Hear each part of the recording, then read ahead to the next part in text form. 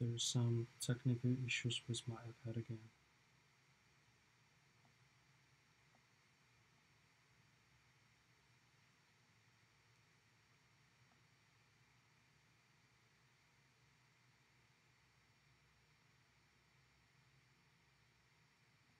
Okay.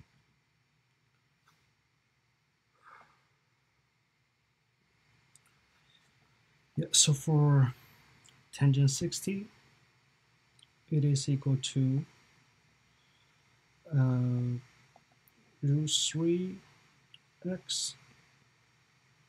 over x, where x can be cancelled out, which give us root 3 for our answer. Okay. Or you can also do it by following the senior tutor's solution. So he or she is solving this by approaching the unit circle. And then, yeah, so recall the tangent A is equal to y over x, and A is the angle, so y is just the y coordinate of the point, x is the x coordinate of the point. So according to the unit circle, that will still give us a root 3 as our value for tangent 60s. Yeah, so either way works.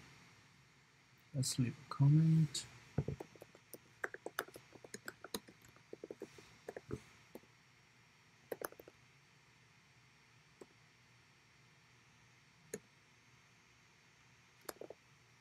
Okay, solution is correct.